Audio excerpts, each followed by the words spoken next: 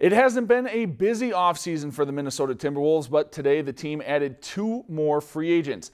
Announcing the signings of Cole Aldrich and Jordan Hill, Aldrich signed a 3-year, $22 million contract. The Bloomington native earned 2007 Minnesota High School State Player of the Year honors at Bloomington Jefferson and comes to the Wolves after averaging 5.5 points and 4.8 rebounds per game with the Clippers last year.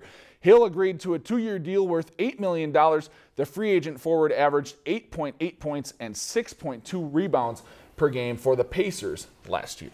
If you've enjoyed this segment of Lakeland News, please consider making a tax-deductible contribution to Lakeland Public Television.